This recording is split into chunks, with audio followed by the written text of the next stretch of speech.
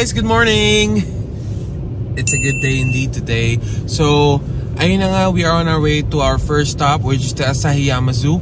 You know what guys, kaya ko rin napili itong puntahan dito sa Hokkaido kasi kilala ito dahil meron silang polar bear. And correct me if I'm wrong, dahil sa buong Japan, itong zoo lang na to yung merong polar bear. And hindi pa rin ako nakakita nito sa totoong buhay. I mean, basta hindi pa rin siya nakakita. So, I wanna see it up close and personal. So, up close and personal daw. So, ayun. Kung napapansin nyo, parang medyo mahilig din ako sa mga zoo. Like, kung napanood nyo yung Fuji Safari Park na vlog ko, kung hindi nyo pa napapanood, you can check it out on our channel. And, yeah, ayun, parang, ewan ko, parang napafascinate ako sa mga animals these days. So, yeah, ayun, medyo mahaba pa yung babayi namin, but I'll see you guys there. Bye!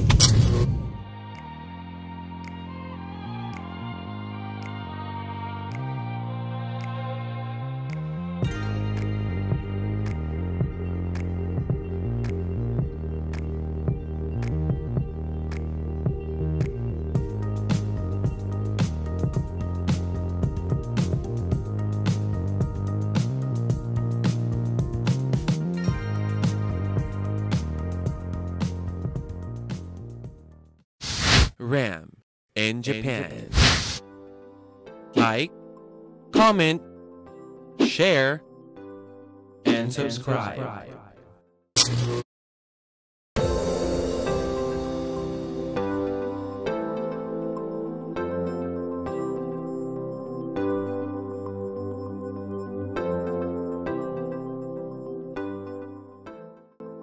During the crowded periods such as the weekends and summer holidays, it is easier to secure parking space at the East Gate. Most group tours and tour buses will use the East Gate. The best time to visit the zoo is right after they open. The later you go, the harder it is to secure a parking lot close by.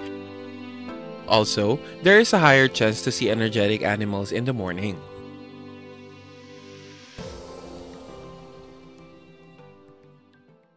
Hello guys! Ayun, after 3 hours of driving and nakarating na rin kami dito sa Asahiyama dōbutsuen or zoo. Wait no, yung ticket pala per person is 1,000 yen and yung parking lot libre siya. And kung nagugutom kayo, merong mga restaurants dito na available, but siguro mamaya na namin yung i-check out kasi gusto muna namin i-explore yung the rest of the place. Gusto namin makita yung mga penguins, mga polar bear and everything in between. And yun nga pala, kaya rin kami nagmamadali kasi hanggang 3:30 lang yung premises. So it's 10:30 to 3:30 PM. So ayun lang.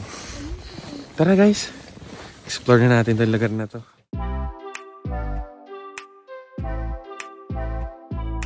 Asahiyama Zoo is a top-rated zoological garden just outside central Asahikawa City.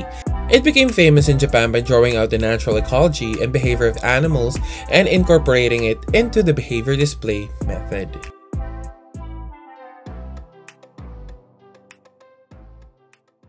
Ayun guys, so nakita na nga natin yung penguins and yung seals. Kung papansin nyo, medyo maraming tao ngayon dahil siguro maganda yung panahon kaya naglabasan yung mga tao.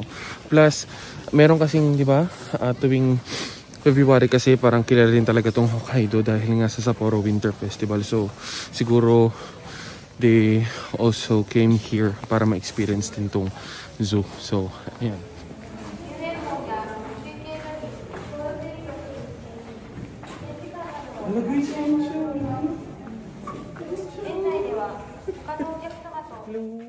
Viewing space for the polar bears is in front of the water tank indoors of the Hokkaido. With limited space, they have put restrictions on entering the area. After about 10 minutes, the next group goes in. There is another highlight here. You are able to view the polar bears walking around through a capsule called the Seal's Eye. Nakakatawa guys, ayun siya. So, I think there's a total of 4 polar bears in this zoo. Tama? Parang ganun, may mga pangalan sila. And we will see it. Pinakita ko na pala kanina, pero yun yung mga pangalan nila. And grabe, the feeling was so surreal dahil first time ko makakita ng polar bear. How do you feel now? Okay. Yabang. You can't miss mogu mogu time or feeding time when visiting the zoo. Feeding time is the best time to see the animals in action. The feeding schedule for animals is set in the morning. The feeding time for each animal is displayed on their website and bulletin board in the zoo. Use this as a reference to tour around Asahiyama Zoo.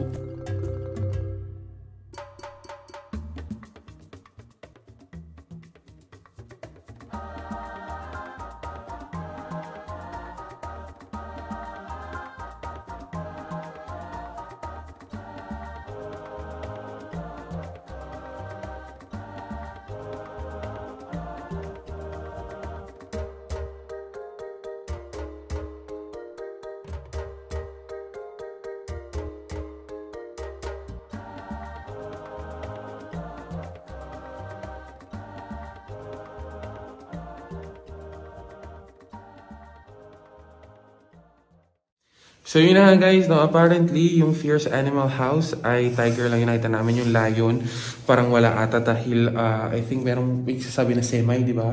Parang masikip or something. Basta wala yung, hindi available si Lion King, kaya hindi na namin napakita sa inyo. Pero ayan siya, oo, at least meron tayong isa pa sa ano, yung fierce animal. So ayan, ikaw mo Chia, nga pala, ano masasabi mo dito sa zoo? Nakita ko yung gusto makita yung red panda. Maganda naman siya. Kaya lang parang konti na yung animals nila, no? Oh, konti pero bigatin. Para sa akin, parang bigatin siya na kahit konti.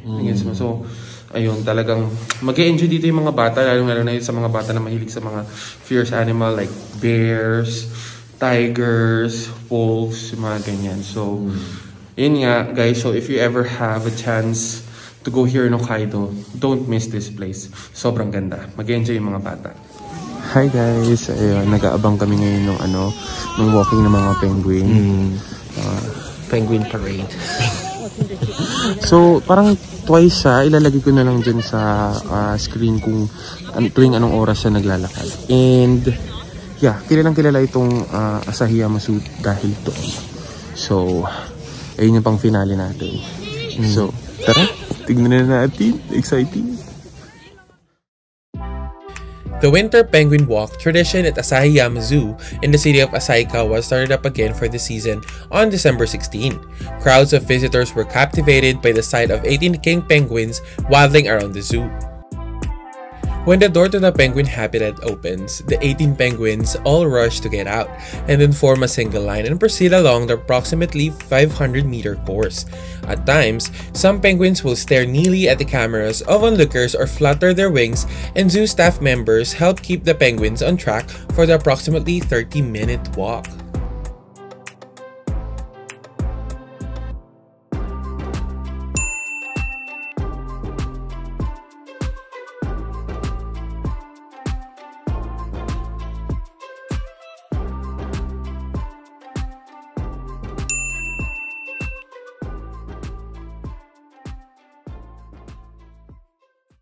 Hello you guys! So ayun, we're done na nga sa Asahiyama Zoo and we are on our way to our next stop for today's video, which is the Blue Pond. So I'll see you guys there. Bye! The area of Furano and Biei in Hokkaido is mainly known for its gorgeous lavender fields in late summer. However, in recent years, the Shirogane Blue Pond in Biei has become another popular reason to visit the area. One of its main appeals is that its appearance isn't tied to a season, but rather it has an ethereal beauty all year round. Hello guys! So ayun, nandito na nga tayo sa Blue Pond. But apparently, hindi na siya blue dahil white na siya. Ayun. Ang pala guys, no, may parking lot na 500 yen and walang entrance fee yung mismong premises. And kanina nag-announce yung parang staff dito. Ang sabi nila, merong light up na mag-i-start ng 5:30 PM. So, kamusta naman ang pag-drive mo papunta dito? Napaka worth it kasi nagbago nga. Naging white na nga yung pan. Hindi. Okay naman yung pag-drive from saan yan? Asahiyama Zoo. Asahiyama Zoo. Medyo hindi naman pala ganun ka-covered in snow yung yung road. So okay lang naman. Yeah, it's not that difficult naman to come here from Asahiyama Shirogane Blue Pond. So yan. Siguro magiging maganda tong Blue Pond na to kapag after or maybe spring to autumn, ganyan, no? I think so kasi mas okay yung nakikita yung tubig kaysa yung ganyan. Tingnan nyo. Ito nyo. Sayang.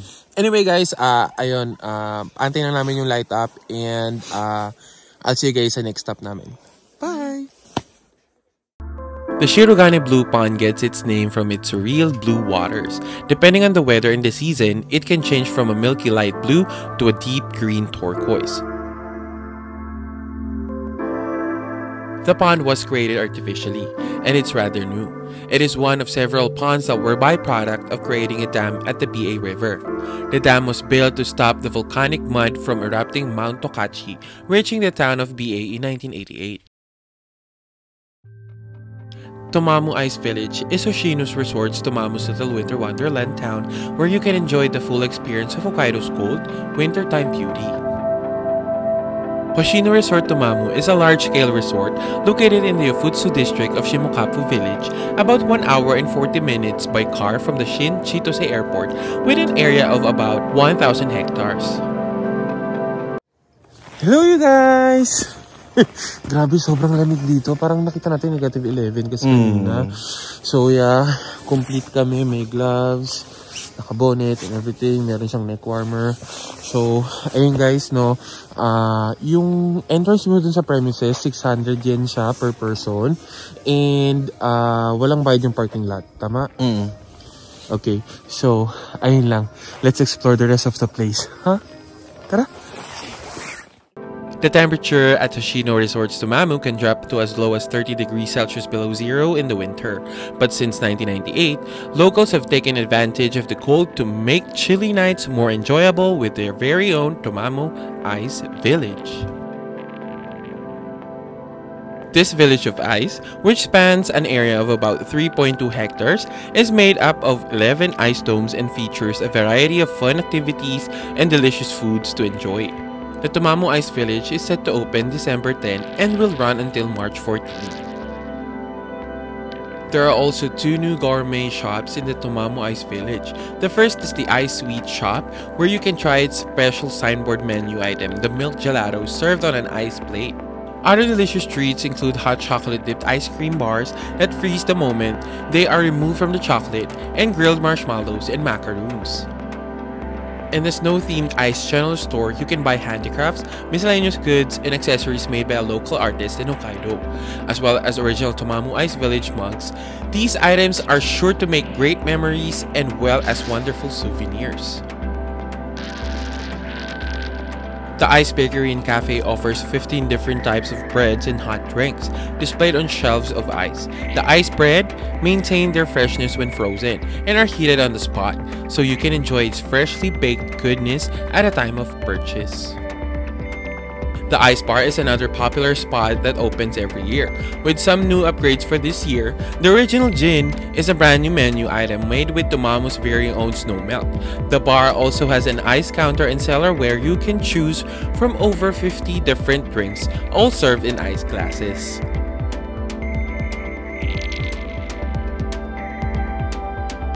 Wedding ceremonies will begin at the city's symbolic ice church from January 20, 2022, when the weather becomes even colder until February 14. The church is built from one single boulder of ice that features beautifully carved, seamless ceilings and walls. 10-minute tours are available daily during this period at 3 different times. For weddings, there are fireworks displays held to celebrate the new couple after the ceremony.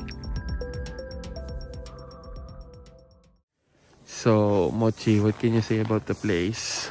Malamig pero maganda naman yung place. Oo, sobrang lamig. Medyo masakit na nga sa paa. So guys, kung sa inyo, magdoble kayo ng medyas or bumili kayo ng kairo para sa paa. And of course, dress warmly as in makapal na mga jacket, heat tech, and pantalon. So yun. Meron naman, nakita nyo naman kanina, di ba may pampainit? May mga whiskey, may mga tequila, and all. So, Yun lang guys, panigurado mag-enjoy pala kayo dito kasama ang buong pamilya. Found sloping down towards a small river in a clearing of beech trees, the element of nature apparent in all the architecture of the Dao Ando initiates subliminal experiences in this church on the water in Tomamu, Japan. To the west, the church is surrounded by hills and trees, and a resort hotel lies to the east. The church, with a form of two overlapping cubes, faces a large pond with steps down towards the small natural river.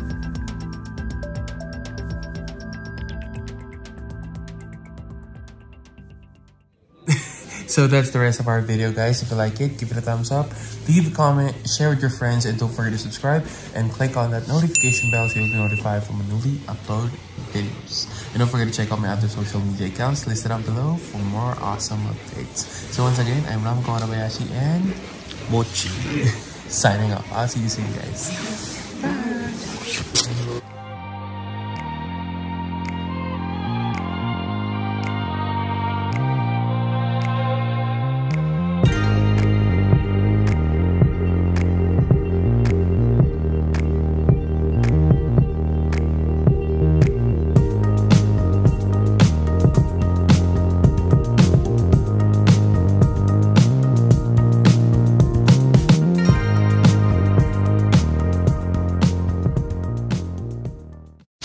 Ram in Japan.